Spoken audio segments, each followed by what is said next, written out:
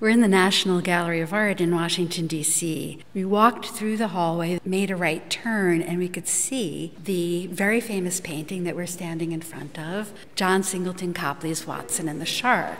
We passed for a room of portraits, and the room that this is in is one of portraits. And I'm reminded of how important portraiture was in early American painting. But Watson and the Shark presents us with something entirely different. The one thing there was a market for in the American colonies was portraiture. And while in the American colonies, Copley painted portrait after portrait. But Copley had higher aspirations, and one of those aspirations was to paint the kind of grand manner history compositions that were at the very pinnacle of the art hierarchy in the 18th century. In a history painting, the artist is not painting something in front of him. He's drawing from his imagination. The other thing that history paintings had was the opportunity to provide a kind of moral and instructive lesson. So we're talking about paintings that featured the deaths of great heroes and showed exemplary virtues. But what Copley has done is something different. He hasn't looked back to the classical past. This isn't Greece or Rome. This is an event that happened in 1749.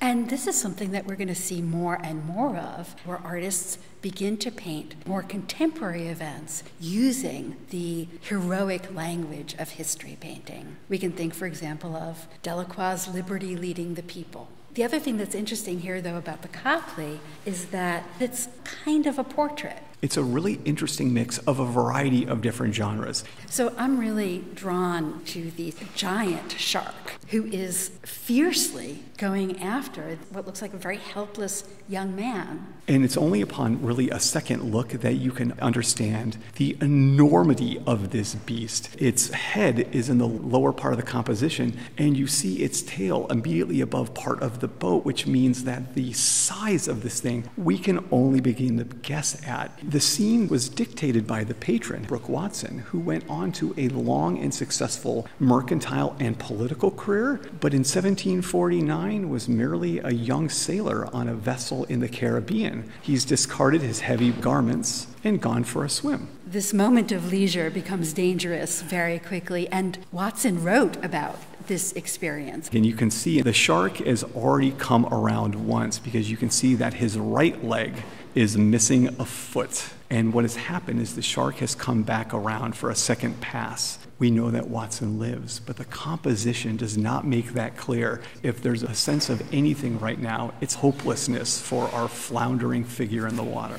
There are so many art historical references here. We look at the figures in the foreground, for example. Their hands are almost joined together, reaching down to help grab Watson. This was taken from a Raphael of the Miraculous Draught of Fishes, and the standing figure in the boat is a reference to St. George killing the dragon. Raphael painted a version of this. So he's working through visual ideas that have been around for centuries and doing it in a different, novel way. But the burning question to me is, why would Brooke Watson commission this tragic moment of his life where he must have thought he was a dead man? Well, this is a really interesting idea, because when people commission portraits, it was often to commemorate some kind of achievement, a major life goal, getting married or having children. And this is a portrait that's been commissioned on what is likely one of the worst days of Brooke Watson's life. And so why would this be the moment in a long career that was filled with successes that Brooke Watson wants to commemorate?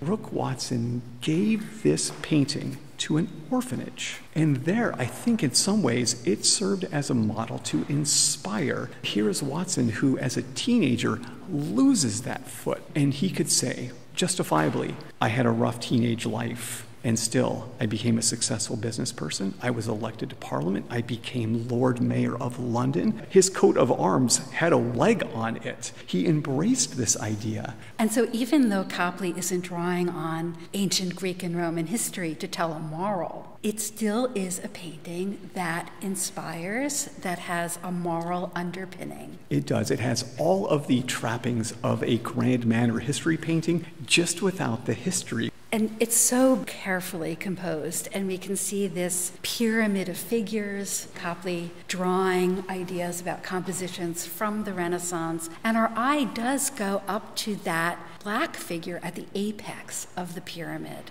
If there is a kind of salvation for Watson, it's the rope that he has thrown overboard that is laced over Watson's outstretched right arm. We know that Watson becomes a Tory member of Parliament, and that one of the issues that's dividing the Tories and the Whigs at this time is the Revolutionary War. And one of the questions that the Tories ask is, how can the Americans occupy a moral high ground when they're enslaving Africans? So this idea of believing one is near death and this moment of salvation. And we can think about that salvation as being social or personal or Christian, and it really works with some of the elements that are taken from a Christian context. The miraculous draught of fishes, the St. George killing the dragon, those are all Christian paintings that Copley is pulling from. And so the salvation that Watson is achieving might not be a spiritual salvation, but he is being saved.